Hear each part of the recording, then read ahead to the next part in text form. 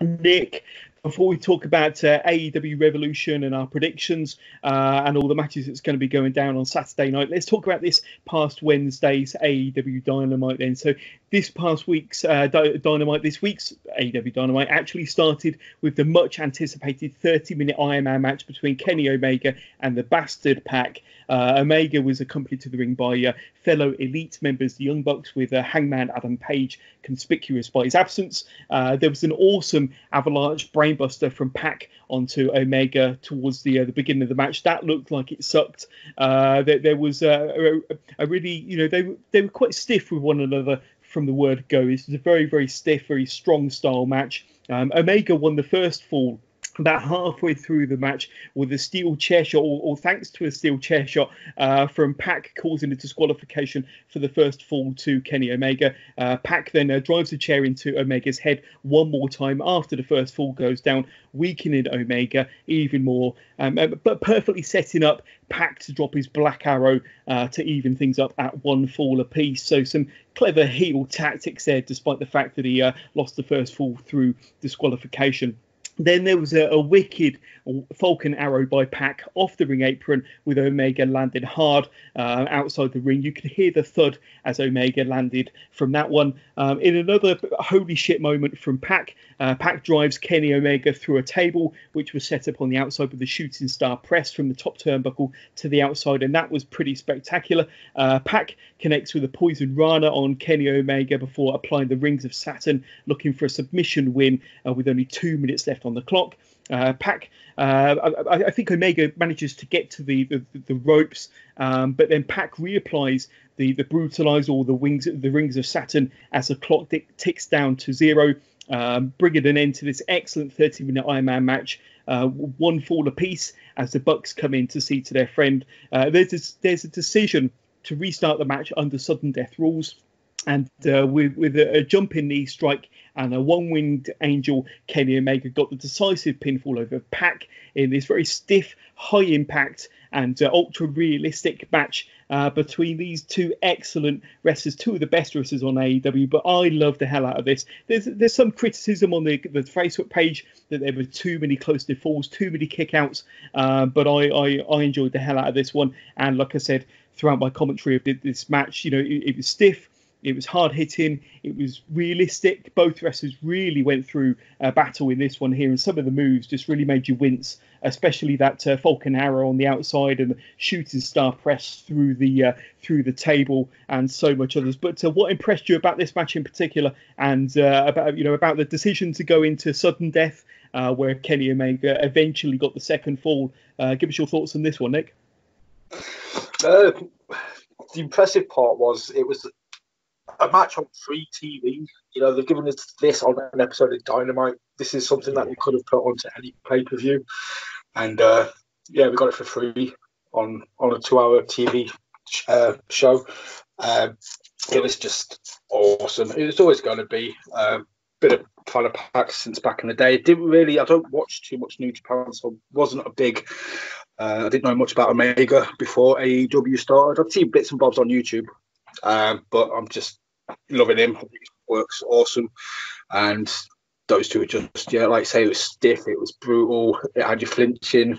There was a few moments. I think it was just absolutely an awesome match. I can't fault it. I'm not a massive fan of the sudden death thing. I think if you it's a 30-minute match, leave it as a draw. Fans would have stood up. They would have stood up and applauded it, and just be like, they wouldn't have felt like they'd been done out of anything if it had ended 1-1. But obviously the PAC had to lose then to set up the aftermath. Indeed. But one thing that I was really impressed with is a 30-minute match. They usually drag. They usually you're kind of looking at your watch and you're kind of twiddling your thumbs and you're thinking, oh, when's this going to end? Especially if it's a WWE match on Raw or SmackDown. Yeah. But this match just flew by. It didn't seem like 30 minutes at all. It seems 20 minutes tops. It just absolutely flew by because the action was so good. The fans were into it. The moves were so awesome, and these two just gelled. I know they've had matches before, Nick, but these two just gelled perfectly. So much chemistry between these two, and so much credit to PAC He had a good run of things to start off with in AEW, but he's had a few losses recently. But the losses don't really hurt him, to be honest with you. But I've said this before, that it'd be great if they could add a secondary title, because I think somebody like PAC would be perfect for a secondary title, along the level of an intercontinental type title. A fantastic match. Really loved it, and like you say, we don't deserve to watch something as good as that on free TV. That really, is a pay-per-view level match, and considering it opened the show as well, even more impressive. But then, as you alluded to, Nick, after the match, you had Tony Schiavone. He was started to interview PAC on the stage area. And you had freshly squeezed Orange Cassidy came out only to be attacked by the Bastard, setting up their match at Revolution on Saturday. So I know we're going to talk about the matches at Revolution very, very soon, but two very contrasting wrestlers. That was quite fun. That was really fun. And then we went into another match, a trios match between members of the Inner Circle and the Jurassic Express, of course. So this match was fast-paced. It was a ton of fun, but Sammy Guevara was about to use Ortiz's loaded sock on the Jungle Boy.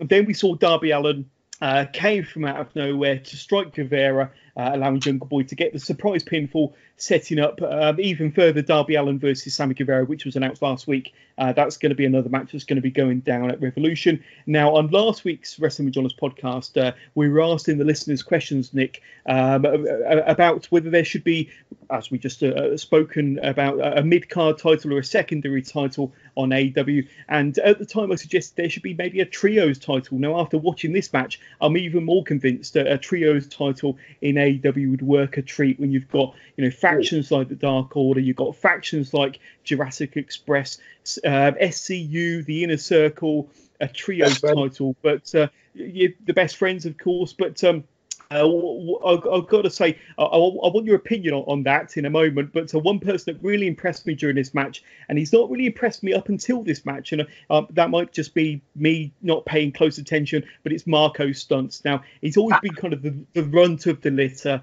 alongside Jungle Boy and Luchasaurus. But here, I felt that Marco, he really delivered, really demonstrated why he's an important part of that team. Marco Stunt, I'm becoming a bit of a fan of his where I wasn't before. But give us your thoughts on a possible trios title, which could work really well in AEW and the match as a whole. And Marco Stunt, are you a fan?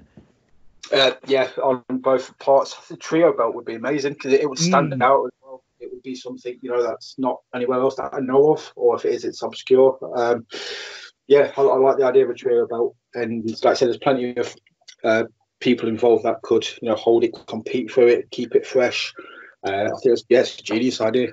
Regarding Stunt, he's like I say, he's doing one of the little. He's he's smaller than Spike Dudley, but he's kind of like that, the little feisty guy, or that just will go and go and go. He's like the Energizer Bunny, the dude just does not stop, and he's just got you can't help but feel for the guy. He's got cliche, but his little body and a big heart. It's that kind of like you're just rooting for him.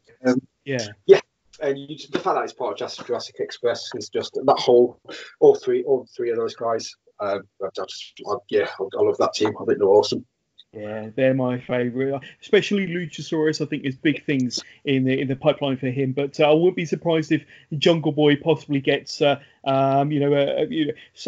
gold around his waist before Jurassic Express. But I'd love them to be tag team champions. I think they're a great team. They work really, really well together. They're so over with the fans as well. It's Marco Stunt in particular that kind of had a really good match, and he was the one that really kind of stood out and impressed me. And maybe they did it, with a purpose to kind of put him over and get him over with the fans, because the spotlight's always been on Jungle Boy and Luchasaurus, so a bit more of a spotlight this week on Marco Stunt, and I thought it worked really, really well. So another question for you then, Nick. So I'm not sure if you caught the Dark Order's video package where they were promoting their match with SCU at Revolution, but towards the end, you had Evil Ono.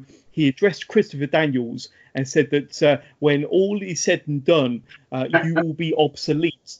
So give me your thoughts on who what you think might be happening between the Dark Order and Christopher Daniels. who do you think will be the exalted one, more importantly? But was there a bit of a giveaway during the Dark Order's promo when Evil Owner used the word obsolete, possibly leading us to believe that Matt Hardy could be, something to do with the Dark Order, maybe the exalted one? But it's been a bit of an ongoing storyline and an ongoing thread for a while now. And it's getting more and more interesting every single week. You've got, obviously, where does Christopher Daniels play in all of this?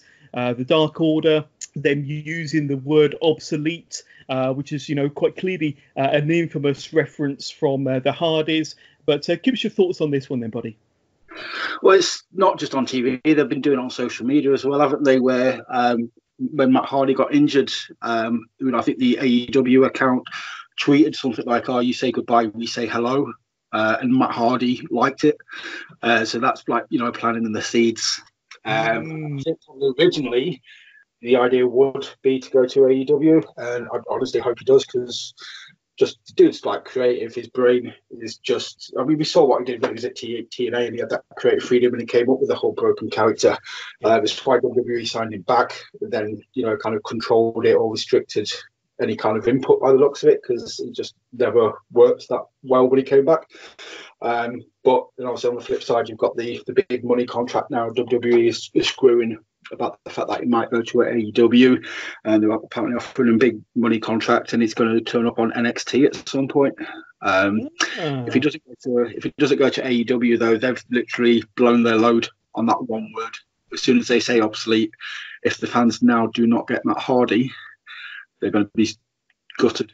They're going to be disappointed. Yeah, they're getting excited, kind of thanks to that one word over whether Matt Hardy will be joining. But it's intriguing, isn't it? It's definitely kind of getting you excited. I mean, I've never really been into the Dark Order too much, but as the week's gone on and kind of the exalted one, and now the link possibly with Matt Hardy and what's going on with Christopher Daniels, it's quite intriguing. And I think we might get a few answers on Saturday night when the Dark Order take on SCU, certainly with regards to Christopher Daniels, I think, anyway. But then we move on to the main event section of this week's AEW Dynamite with the weigh-in for the AEW World Heavyweight Championship match.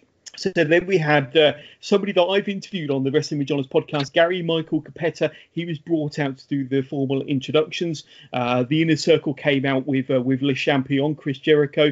Moxley and Jericho took turns to be weighed, with Moxley going first. And I loved how Jericho kept stalling. He took his time to be weighed. He slowly handed over the championship bout, and then a necklace, and then a scarf, with Jericho kind of mocking the Idaho fans in the arena. That was pretty good, getting some proper heel heat there from the fans. Jericho then chose to go face-to-face with Moxley, but Moxley headbutted Jericho pretty hard as well, busting Jericho open hard way, or at least that's kind of the rumour that it was hard way. With the kind of the type of cut he had just above his nose, it looked like that was from directly from the headbutt. And then Dustin Rhodes came out. He raced out to fight it out with Jake Hager. They went backstage. They fought around the concessions area. That was quite fun. Darby Allin came out again to confront Sammy Guevara, with Sammy getting the better of the exchange this time round, breaking Darby's skateboard across the head of its owner. Jericho and Moxley continued to fight around the ring, with a very bloody Jericho connecting with the Judas Effect spinning back elbow before dropping Moxley with Moxley's very own paradigm shift on the scales as the show goes off the air, with another super hot ending to this week's AEW Dynamite. So there was a lot to unpick here, Nick. A lot went down. I thought that Chris Jericho played the perfect heel, really kind of healing it up with the fans. Moxley, doing his usual antics, the headbutts, and how it all turned out with Dustin Rhodes coming down, Darby Allin getting involved. A lot to unpick here. What was your thoughts on what went down during this main event segment? It was meant to be a weigh-in. I don't think it kind of transpired that way, as these things tend to do, whether it's a contract signing or whether it's a weigh-in. They always end up in a bit of a brawl. But this was obviously the go-home episode before AEW Revolution, and this was the go-home segment, the final bit before this coming Saturday's pay-per-view. Do you think they delivered in what they were trying to achieve with this final segment before Revolution this Saturday? God, yes. And I love the fact it was a weigh-in as well. It's just different. It's, I kind of, obviously everybody knows suspension of disbelief. It just made it feel different. It kind of made it feel like more of a main event, more of a title match, because we've all kind of, whether we watch UFC, whether we watch boxing, we associate that weigh-in with, like an actual showbiz moment. It's something that gets the crowd hyped up for the match. And I think it's genius. And then, like you say, Jericho just being Jericho, the guy can just draw heat. Nobody's business. He knows how to work a crowd. The dude just absolutely demonstrates this time and time again, which is obviously why they put the belt on him in the first place. I just think, I think it did everything it needed to do. You obviously got Goldie out, taking down Hager. That sets up their match. Sammy got a bit of revenge for early on in the show, hypes up, his match against Darby. And then the headbutt was, that was just kind of reminded me of the Samoa Joe Angle headbutt from back in the day in TNA, where Joe busted open Angle. Very similar headbutt. Yeah. So they obviously planned the headbutt. That's for certain. But did they plan the blood? I mean, because there was this conversation earlier on the Wrestling with Johners Facebook page, somebody asking, did he blade or was it a hard way cut? And I think you kind of jumped in and said, he definitely was hard way as far as you're concerned. You could tell by kind of the type of cut it was above his head or on his forehead.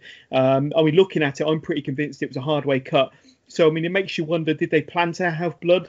Because they obviously planned the headbutt spot, but did they plan to kind of get colour during that spot as well? Well, I mean, you kind of, you fairly certain that it was a hard way cut, but give us your thoughts on the headbutt in particular. I think it's purely because, I might be wrong. I'm not saying I'm 100% right, but looking at the pictures that Jericho's posted on Instagram afterwards, it just looks like a nasty cut. It doesn't look clean. It doesn't look, smooth like a blade job would do. That's what makes me think it's hard. I think it was the case of, if we get blood, we get blood. If we don't, we don't. The headbutt looks brutal as it is. If we get blood, it's a cheeky bonus. Yeah, but it was just so well played. I just loved every minute of it. And like you say, Jericho was obviously the star of the whole segment, the way that he was, giving it to the fans and was giving it to Gary Michael Capetta. And, it was just absolutely, he delivers every single time he's in the ring, behind the microphone. I loved the kind of the backstage brawl or around the concession stand with Dustin and Hager. Loved all of that. But like you say, they've been building these matches up over the last few weeks, certainly during this episode, and that main event kind of segment, that main event angle kind of really helped to hype up some of the big matches at Revolution. A thumbs up episode. As I said to you at the very beginning, I'm a big convert to AEW. And look forward to watching it every single week. And I know NXT always deliver with the wrestling action, but AEW, they deliver with the wrestling and with the characters and with the angles and with the crowd heat and with the atmosphere. Love every moment of AEW, and this week in particular, and a really good go home show. That's what a go home show should be, to get you hyped up, to get you excited for the big pay-per-view, and they definitely knocked it out the park there.